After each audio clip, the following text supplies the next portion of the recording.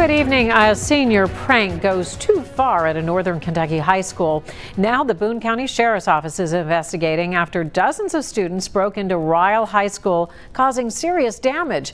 Morella Porter joins us in studio. Morella, a prank, but with some serious consequences. Yeah, absolutely, Paula. Boone County school leaders are taking this seriously. Students tell me this senior prank happens every year, but this time people got hurt. Some students were suspended for the last day, and the sheriff's office tells me part of their investigation will be figuring out if any of the students will face charges.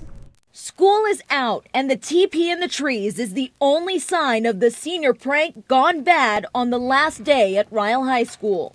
I'm friends with some of the seniors, so they posted about it. They put like baby oils in the hallway, and they put like the track hurdles. By the time I got to school, it was all cleaned up, so you couldn't really tell other than people like talking about it, like with rumors and stuff. The Boone County Sheriff's Office says 75 seniors took part in the prank. Boone County Schools says they broke in Wednesday night.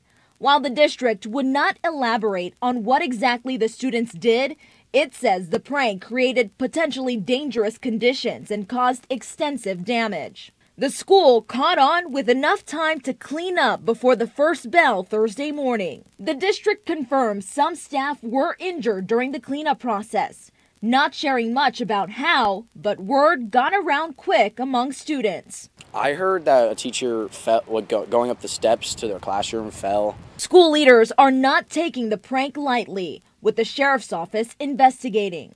I thought that was pretty crazy because, I mean, it was just a senior prank. I mean, it might have been a little bit of trespassing and vandalism, but like, they do it every year. I was shocked because I heard that they do it every year, and I didn't realize that this year was that much worse. Apparently they took it a little too far and put the teachers getting hurt and stuff too.